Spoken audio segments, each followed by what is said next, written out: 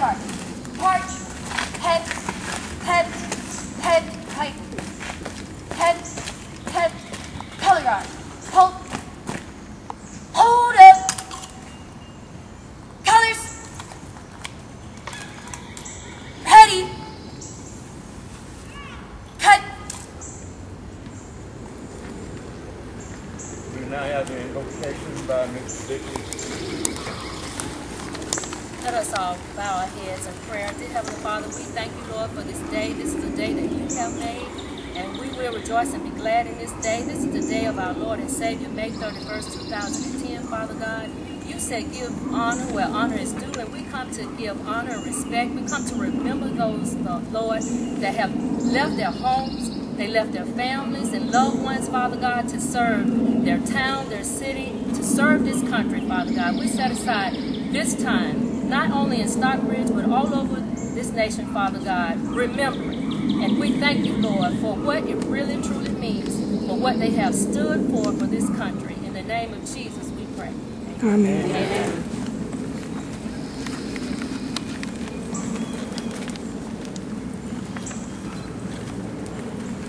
At this time, if I may, I just wanted to make a few quick remarks. You didn't come to hear me talk, but I just wanted to tell you a little bit, share some information with you about Memorial Day a little bit.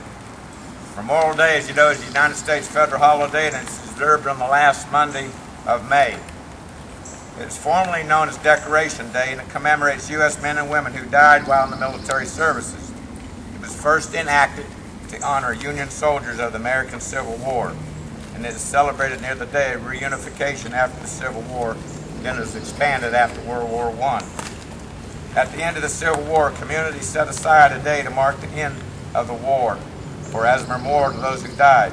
Some of the places that were creating an early memorial included Sharpsburg, Maryland, Charleston, South Carolina, Bowlesburg, Pennsylvania, Carbondale, Illinois, Columbus, Mississippi, and many, many more.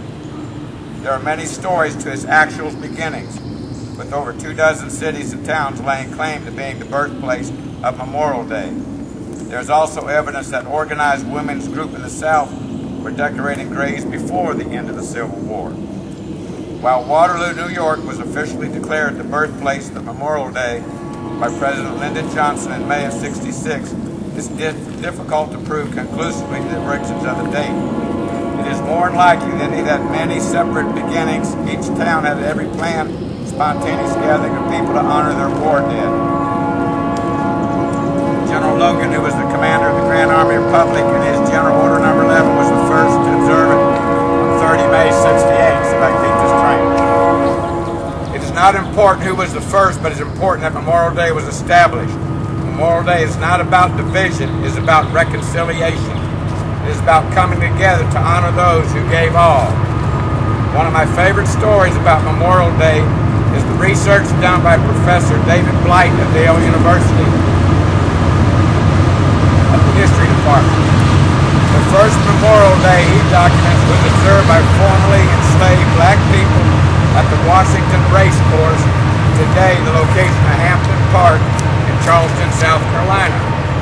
The race course had been used as a temporary Confederate prison pen for captured Union soldiers in 1865, as well as a mass grave for Union soldiers who died there. Immediately after cessation of hostilities, formerly enslaved people exhumed the bodies from the mass graves and reinterred them with proper individual graves. They built a fence around the graveyard with an entry arch and declared it a Union graveyard.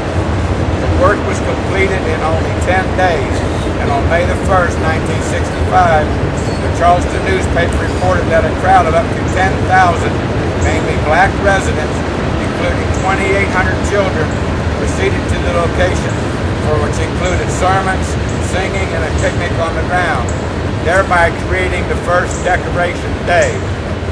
The traditional observance of Memorial Day has diminished over the years.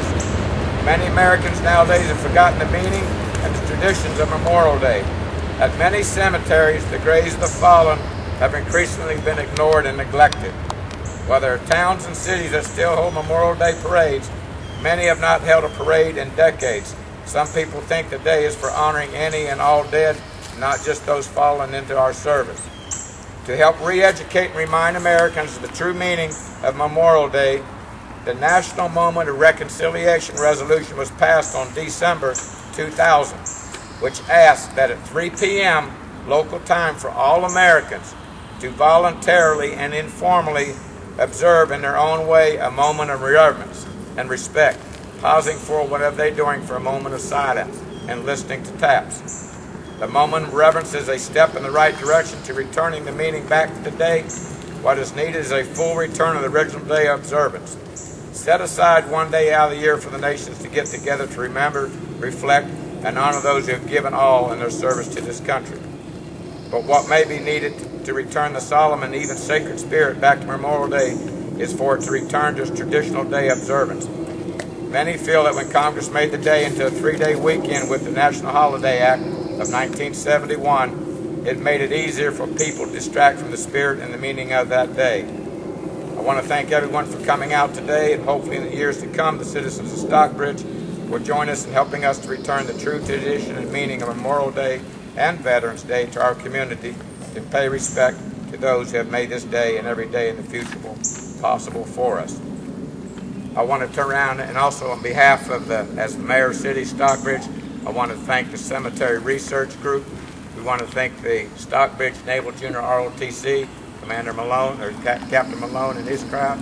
We want to thank the Boy Scouts, Troop 1168, and anybody else that joined in here, as well as the local community coming out and taking this time out of your moment to come pay respect on it here. Thank you very much, and I will turn it over to Sergeant Major at this time.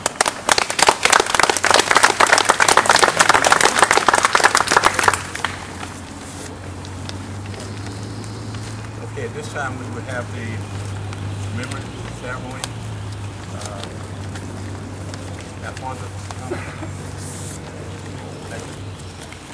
We're here today to remember, pay respect, and to give honor to those that served our country. As the mayor stated earlier, this is the first time that this neighborhood has undertaken this project.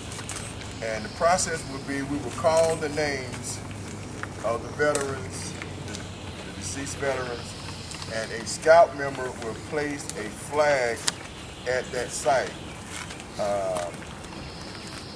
We identified these sites, and hopefully the assignment that were made, that the scouts can go directly to those. And I want to thank all the family members for coming out as we give honor to your loved ones and our loved ones. The first name, John H. Amy Jr.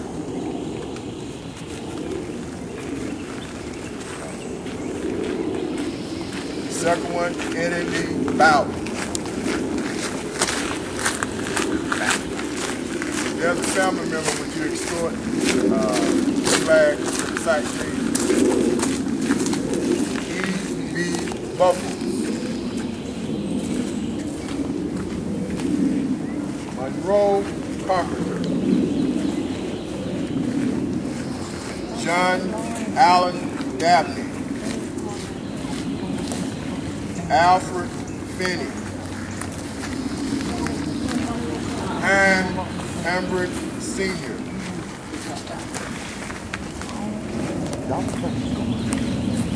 Jimmy Hambridge. Ray Hambridge.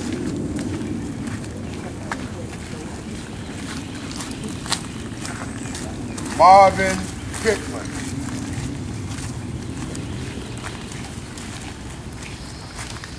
Paul E. Preston. Isaiah M. Ratford. Benjamin Sago.